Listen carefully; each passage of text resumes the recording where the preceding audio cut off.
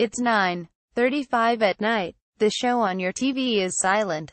The volume turned down. Maybe you're one of those people that has to have a static noise and picture, even when listening to or watching something else.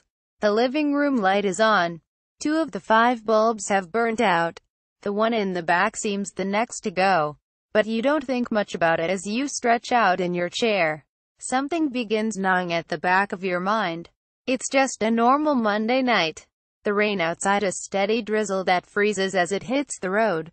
Something that makes you want to look out the large panel window beside you, covered up by a Harley-Davidson blanket to keep the warmth in the house.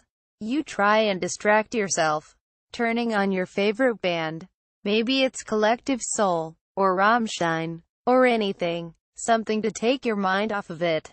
It's only 9:37 now, just a few minutes later, and you still have this urge to turn around and look out that window.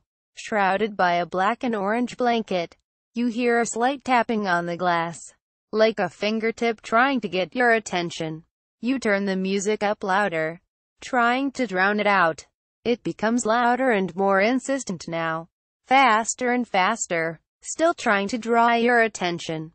It's in my head. I'm just worked up. Too little sleep. Last night was crazy. You tell yourself. The tapping on the window ceases, and you begin to settle back in.